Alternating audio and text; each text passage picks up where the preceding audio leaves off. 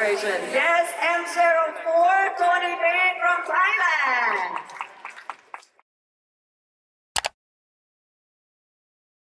It was really fun. It was very well organized and smooth. My performance wasn't very good, but it was great to see athletes from all over Southeast Asia, and they're friends of mine, so it's good to catch up with friends. My next race, London Marathon. It seems like today that I'm not very fit, but actually I am quite fit. I'm running more than I have in a few years. I'm doing runs up to 40 kilometers.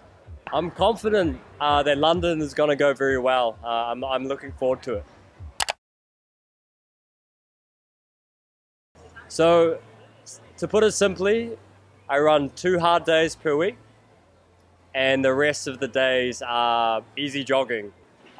One important thing to remember is that you get better when you're recovering. So you need to make sure you do your easy days.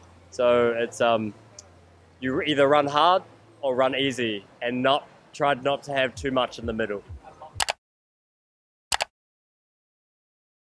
So if you're new to running the marathon, for me, the thing that helped me the most was running with other people, and then you can learn from them. And especially if you're doing a long run, it's very hard on your own. It takes a long time. So if you can have a friend or join a running group and run together, that helps a lot.